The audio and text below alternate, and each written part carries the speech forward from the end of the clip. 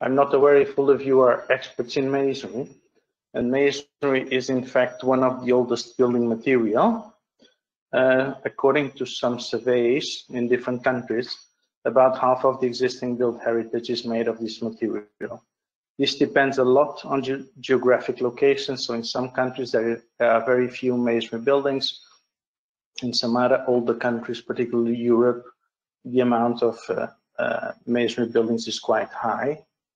Masonry has not a very simple definition because it basically consists of adding some masonry units, some pieces of stone or brick on top of each other, with or without some masonry to make them together.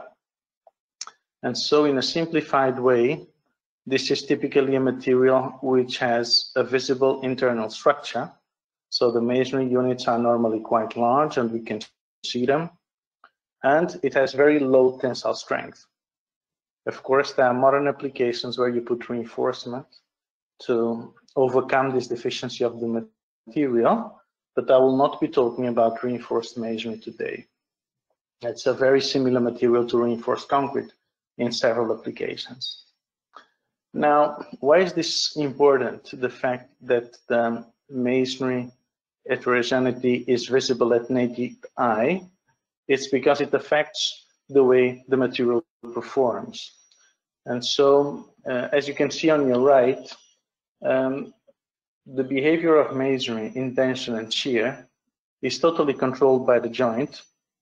And this means that it's basically a discontinued part of the material that controls the slipping of the units and the opening of the cracks. This is what we call normally the weakest link. Also, when you have compression, because you have again a composite material, there will be stresses developing because of the different elastic properties, and the fracture will be very similar, in fact, to any concrete-like material, with joint cracks that go through, or continuous cracks that go through the head, through the joints and through the units. And this is obviously a composite mechanism of failure. And here you can see, you have a clear picture of the influence of the arrangement of the units within the masonry. And so you have basically, these are masonry shear walls, so they're subjected to lateral in-plane loading. And the stone is always the same, but it's arranged in different ways. So to the left, with a very regular structure, you could see a monument type wall of very good quality. In this case, dry stacked. Then you have a regular, good quality masonry wall and a very regular. And you can see that the behavior in this case in cyclic loading is very different in terms of energy dissipation. And not only the behavior in terms of energy dissipation, loading and loading is very different, but also the peak load is quite different. So if you assume the friction angle of the masonry wall and not the joint itself, you can see that for a regular wall, you get a tangent of friction of 0.4, which is basically what almost all codes in the world adopt. But for the other walls, you get a much lower friction angle. And in fact, normally we use other, let's say, failure surfaces besides Mont Coulomb to replicate the failure of these walls, because Mont Coulomb is not very adequate. But the key issue here is that even though the materials are the same, the arrangement of the units leads to totally different responses. No? So basically, when we talk about masonry, in my view, we should talk about two focus areas. One is conservation and rehabilitation. You can think about cultural heritage buildings, and cultural heritage buildings are very important for the societies because of the identity they provide to the societies. They are very important because tourism is certainly a leading source of income in the world in the current millennia. And it's also important because in many of our countries, a lot of what we have is already built. And if you look at Europe as construction market, about 50% of the market is in maintenance of rehabilitation. And again, most of these buildings will be made of masonry. Now, basically, there are two issues when we talk about the built cultural heritage. We have the cultural heritage, which because of tourism, because of identity, because of their significance to the societies, we are supposed as engineers, as professionals, to make them last forever. And we have the other existing built heritage, which is a sustainability issue. And so we throw buildings away from the point of view of use of resources and economy is not the best approach. And so basically, in many cases, we have to maintain and extend the life of what we have. And for this, there is a proper methodology, which independently of being cultural heritage or not, we always contemplate understanding the past of the building, some survey, some inspection, and some modeling. And the modeling will be fundamental in this process of reaching a decision on the safety of the building. And this is what we'll be talking about, how to model these buildings. A second issue, or a second focus area, is again the needs of the world population. And so very briefly, in a very simplified way, some estimates where you see here from the US National Academy of Sciences, they expect that in the next 50 years, we will build as much as we built in the last 10,000. And so this is a huge demand for the planet, which is difficult if we are not being efficient in the uses of our resources. The other issue is that not only the population will grow, but the population is moving to the cities, and this is an unstoppable movement. And so not necessarily the buildings are where we need them. And so there will be a bright future in the world for housing. And this can be small houses like is traditional in Europe, where in many cases these buildings are made of masonry, or they can be, well, high-rise buildings where masonry is, well, hardly competitive and is not used in most countries in the world as a structural material, but is still used as infills. And so masonry will still be present in most of our built heritage of the future. Now, we talk about modeling and computations. Traditionally, we talk about sort of two different approaches. These words have been stabilized and been used for several decades. Not necessarily the best, but these are the ones that people tend to use. And normally we talk about micromodeling, and so some sort of modeling where the units are modeled separately. And so you have units and joints modeled in a separate way. And this, of course, can be used in large-scale buildings, but it's not normally the case because it's rather time-consuming and complex. This is an example of a UNESCO World Heritage Site in the south of Portugal, a Roman temple, subjected to an earthquake. Or you can have an approach where we assume the material is homogeneous, either isotropic or anisotropic. And these are examples of modeling of structural components, so a shear wall, a wall subjected to wind, or full buildings subjected to, in this case, an earthquake again, where you have traditional, in this case, earthen building or earthen church, which is subjected to an earthquake, and the roof is again as traditional, of very limited quality and not well connected to the building. And so you have a very localized type of failure indicated by this red line, which provides a sort of hinging, rocking mechanism out of plane. Another exciting way of addressing masonry is to try to be in between the micro and the macro approach. And instead of going to the lab and making expensive and very difficult testing, we try to replace this by, let's say, our simulations, and to replace this by mathematics and physics. And so we basically introduce the properties and the geometry of the masonry components, and we obtain information by a process, a mathematical process of homogenization, and we turn this into a homogeneous continuum. A very important difference between this approach and the past approach is that here the material model is introduced in the software as a composite material model for a composite material, and here no, we introduce the geometry and the behavior of the different components.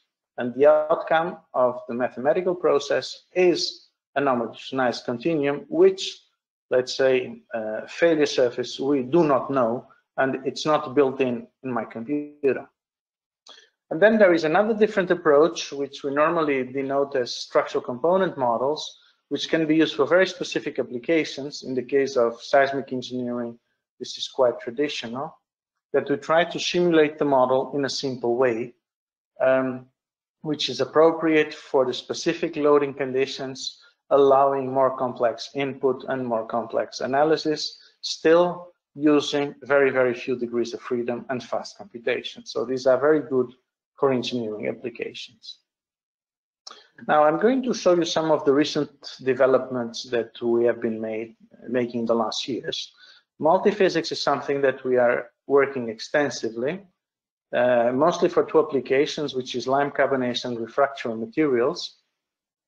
Lime, as you probably know, is a material much used in historic masonry. It's still used in today's construction, for example, for mixed cement, lime cement mortars. And most of the old buildings were made with lime as a binder. And lime requires CO2 to set or to harden. And this is a very slow process. And it's far less understood process from the chemistry of cement-like materials. And so we have been studying the possibilities of understanding better how these materials performed. And this is a model that was developed a couple of decades ago by two researchers, one Italian and one US. And we have implemented this model, which has very complicated coupled models with the interaction between all the different fields, in this case the thermal, the humidity, the carbon dioxide, and the reaction field. They are all coupled together. What we have been doing is to obtain data to fill these models. And so how does the humidity field progress in a mortar made with lime? How does the carbonation progress? How do the mechanical properties evolve? And this is not very simple to test, but we have developed techniques to test this. So we are able to see, for example, how these fields evolve in time and in depth. And these are real experiments, and these are our simulations. As you can see, they are relatively good. And for example, this is a final simulation of a mortar specimen subjected to compression. And here you can see that there is an average compression. So this is the central line of the specimen. This is the central line of the specimen. And this is the edge. And obviously, in a cylinder, the carbonation starts from the outside because the CO2 goes inside and goes very slowly, because at the time mortar sets and the mortar dries, at the same time you close the pore by carbonation. And so as you can see, even though you have an average stress, the stress is not uniform. And the stress, for example, is much higher in the edge than in the center because of the carbonation. And this varies with time. And so what we're working together now is how to see how this evolves with time in order to have an adequate understanding of the durability, the performance, and the mechanical behavior of masonry made with these materials. And there is a very exciting new innovative training network that just started, led by University of Minho, with 15 PhD students in 6 European countries, addressing how to use lime adequately in the construction for now and for the future. A second other example of complicated multi-physics approaches is for refractory masonry. This is something that we start working a few years ago. And basically the idea is how to use dry stack blocks, or masonry in fact, adequately.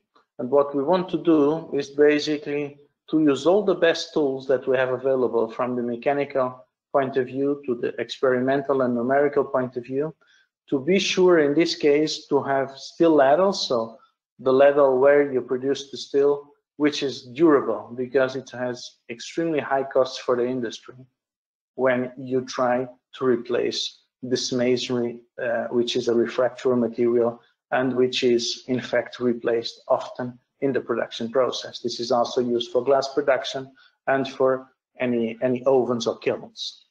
And so these are some of the applications we're doing with multiphysics.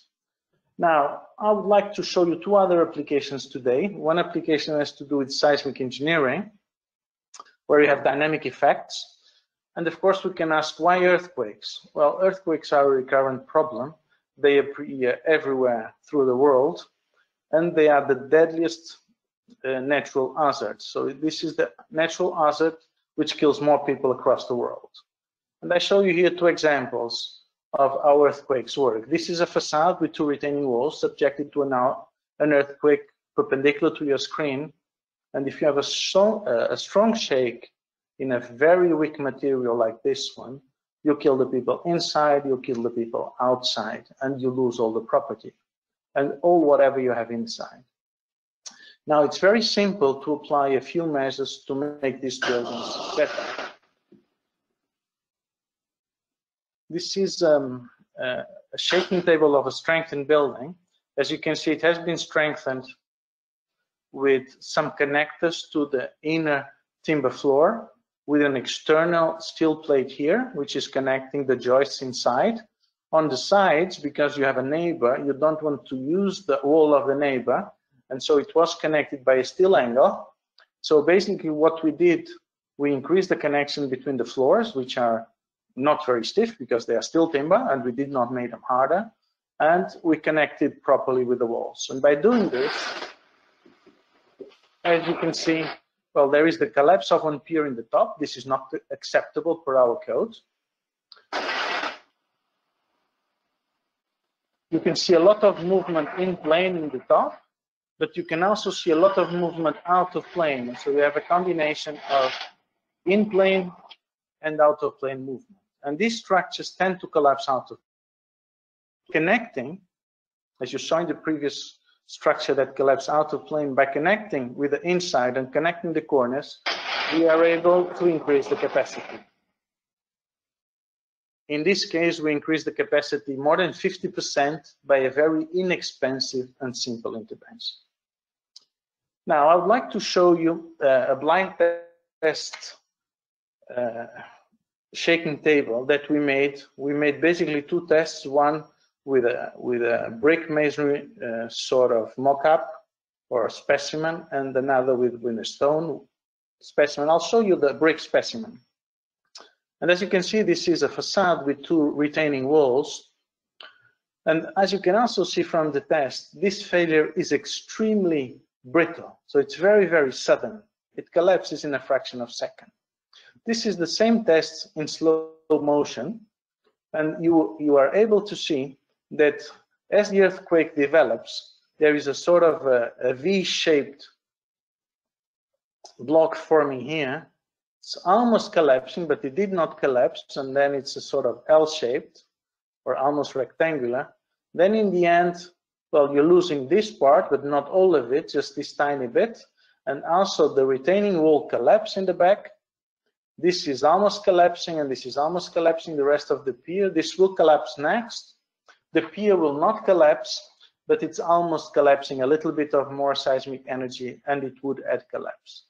So as you can see, these are extremely fast movements which challenge our computational skills. And this is something that we still have to do better. This was used as a blind test for professionals, for engineers and researchers to make simulations before they knew the results by using different tools. And the results are not very exciting. And so these are different blind predictions from different experts. As you can see, the scatter is too large. On average, the experimental result and the predicted result is close. The good news is that most of the predictions, 70% or 80%, are conservative. And so, as you can see, the participants of the blind test, they were mostly conservative, which is good from the engineering point of view. We are not predicting well, but we're predicting on the safe side. And this is for the other buildings. So one is for the masonry, the clay brick masonry and that stone. And here all of them were on the safe side, but the average is very far away from the experimental predicted results. And so seismic engineering when you have this very brittle failure, which is typical of existing buildings, is not typical of modern masonry buildings, unreinforced, it's at the moment something extremely difficult to predict, if not almost outside our capabilities. And it requires for sure a stochastic approach and a very complex definition of the seismic signal. I'm going to show you two developments that we have been doing, trying to focus on this. So trying to focus on simple models that we can use extensively, we can use thousands of times, and try to bring stochastics and try to bring reliability to our analysis. This has been done together with Politecnico di Milano and the University of Catania, both in Italy. And so the idea is to have better tools, okay? Tools which are very fast. And this is a PhD of one of my, well, it's a result of PhD of one of my students, where we try to develop a code which is based on a very few unlimited degrees of freedom. So basically we replace the continuum by special elements, which include springs. These springs have the typical configuration in tension, compression, and shear, which is basically plastic behavior in shear and energy dissipation in the other context. And here we're comparing a standard finite element model, as you can see, with 50,000 degrees of freedom, with a super small model with 600 degrees of freedom. And as you can see, on the left, you have the continuum model, which is a rotating crack model, traditional, in this case using Diana. And this is the simplified model. As you can see, the results are comparable. And you can see that our gain of speed is 30 times faster, because our model has a very limited number of degrees of freedom.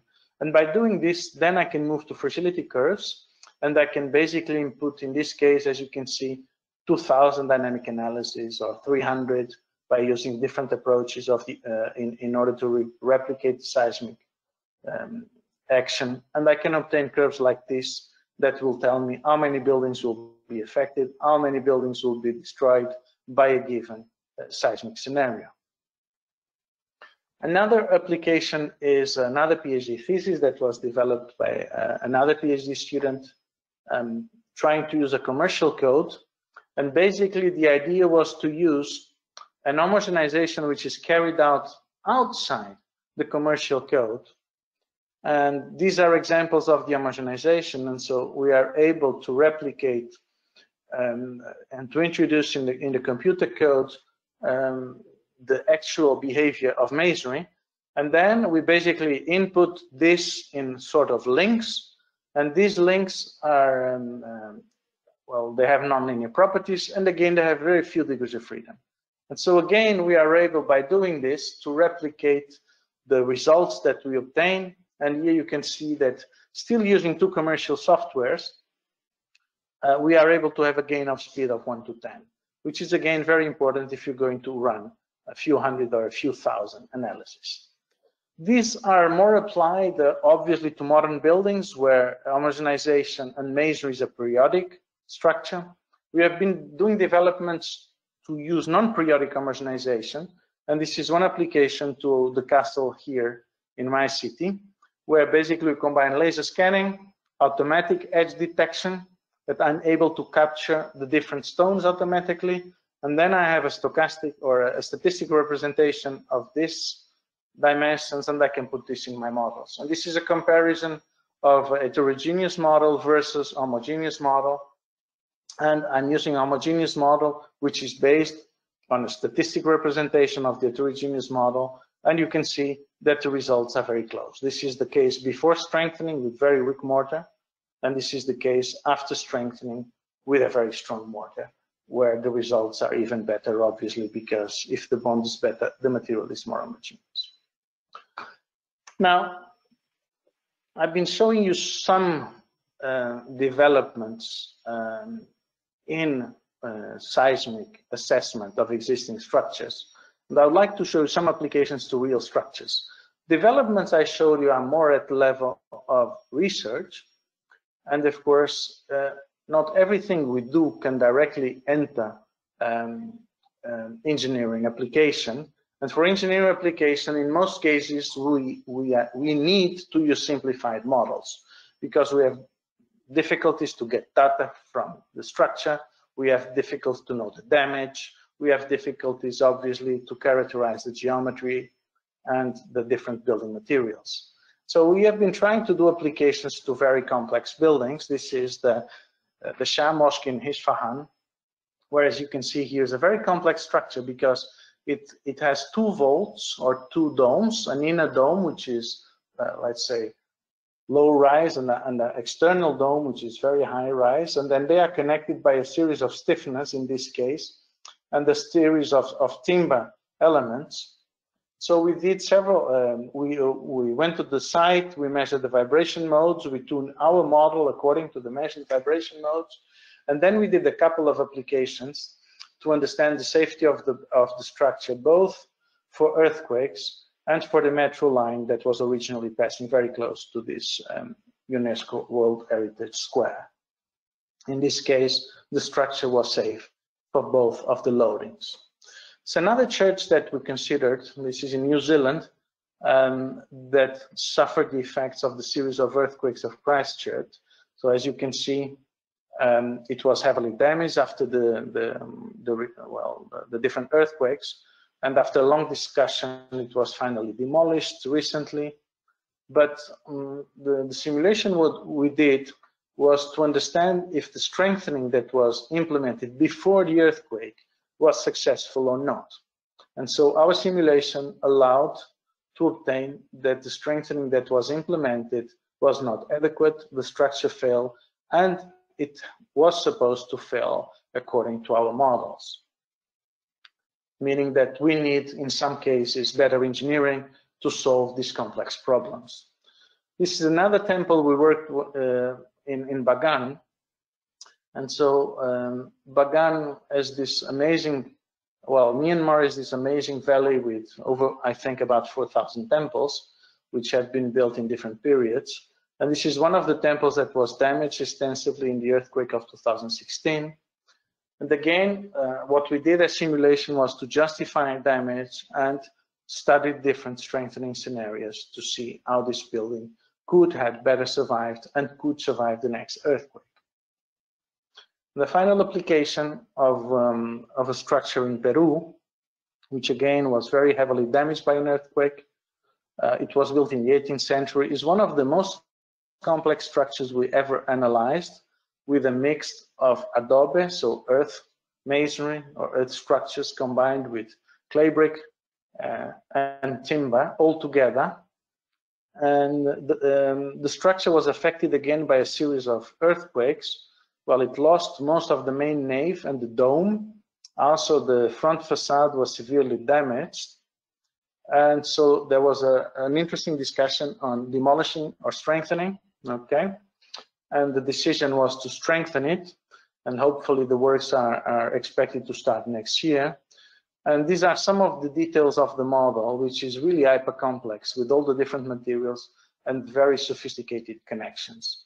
But according to our modeling strategy, well, it was evident that the structure should have been damaged, as it was. So most of the cracks from the earthquake we were able to replicate, from the front facade to this crack which exists there and this crack.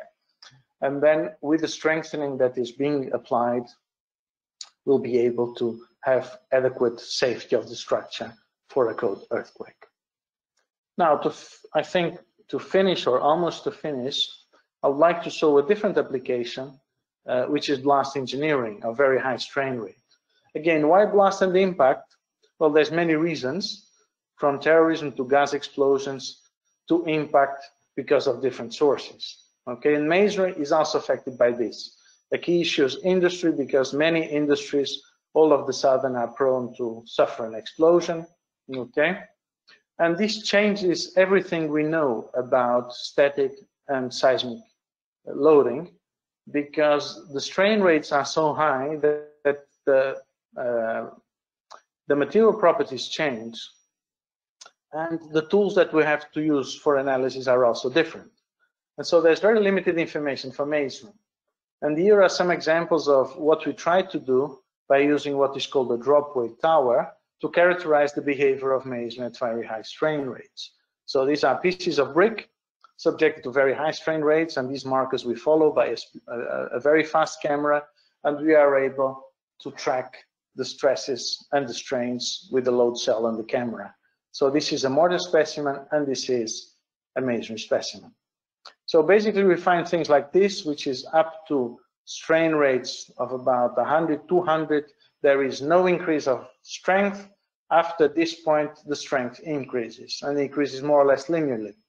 And so if you're talking about quasi-static loading, seismic engineering, the properties are constant. As long as you go to very fast strain rates, the property changes. And all the property change in a different way. The strength, Young's modulus, fracture energy, etc., maximum strain, etc. So we did also a series of tests. Again, these are using different equipment, from pressure sensors to lasers. And here we have different infills, for example, simulating the explosion of gas inside of a building. And well, basically you put the explosion and there will be cracks and there will be some movement. And of course, if the explosion is too fast, there will be nothing as it is now. And again, we did the same. So we have been developed models, which some of them are the models from Diana that we extended for high strain rates. And again, these are some examples that I showed before of using an homogenized model versus a 2.5 or shell model versus a full 3D. And so you have a gain by using, again, homogenized techniques, almost 200 in speed. And this is another example for a masonry infill. And you can see here the importance of this factor that affects the mortar properties. And so basically, by changing the DIF influence, you can get any response. And so here you can see very different responses from the same wall to the same blast, just by changing the properties that we were able to obtain experimentally. And so in the end, we are able to do things like this, which should be in the codes and are in some codes for blast engineering, which tell you basically for a given exposure, what would be the minimum thickness of the wall which is needed in order to protect the occupants and to protect the property. These are some applications to different buildings. This is a building in Iraq that was attacked by terrorism in 2006, 2007. The first time they put a bomb on top because they were doing conservation works. And so all the metal you see here is a scaffolding. And the second time it was again attacked with a bag. And these are two scenarios that we did. For the scenario it suffered in 2006, and two scenarios basically of a car-sized explosive device at different distances. And so we are able to show that if you do, well, if you have the scenario 2006, the damage is, as we expected, enormous, and the minarets are gone, and most of the dome is gone. And then if you still have a portable improvised explosive device, for scenario B is not a problem, for car size is a problem, and so you need to have sufficient distance. And this is a similar study for our for one of the most important railway stations in Lisbon. So again, two scenarios were considered: a small pack of TNT close to the building, and the car pack TNT explosion close to the building at different distances. And so if you have luggage, we see there's small damage. If there is a van, if it's very close, the building will be destroyed. If it's at 25 meters and it creates some safety distance and some protection, then the damage, there is some damage, but the building will remain usable. And these are direct applications and definitions of the required safety measures. My conclusions, I tried to go very briefly on some overview of some computational applications of masonry, some of the things we have been doing recently. In my understanding, even though masonry has been around for 10,000 years, it will remain around, be it in terms of the existing built heritage and new housing. And so masonry, because it's composite, we normally consider three approaches, which are more or less stabilized: micromodeling, macromodeling, homogenization. There is a fourth approach that is very specific of the application, which I normally address as structural component models. which is very popular in seismic engineering. The new buzzwords of today of computational mechanics are for sure multiphysics and multiscale. And both of them are applicable to masonry. I try to show you applications of both for engineering problems. Note that the two innovative training networks we are working with, they involve major industry in Europe. Still, my understanding is clear that research and engineering go in parallel. We are able to have amazing computational labs in our computers today that can simulate anything. But when you go to engineering, and particularly monumental application, you have to simplify because we don't have enough data and the problem is over complex. So we have to be able to use both advanced and very advanced and innovative computational models to solve, understand, address complex engineering problems, and then to solve more standard real cases where we need simpler tools. Also, extreme events remain a major challenge because structures have never been designed and conceived for extreme events. Existing structures before the codes, they have been mostly designed for gravitational loading. And so I showed you two examples of very harmful hazards or sources of losses. One is earthquake engineering, the other is blast engineering. Earthquake engineering is super popular.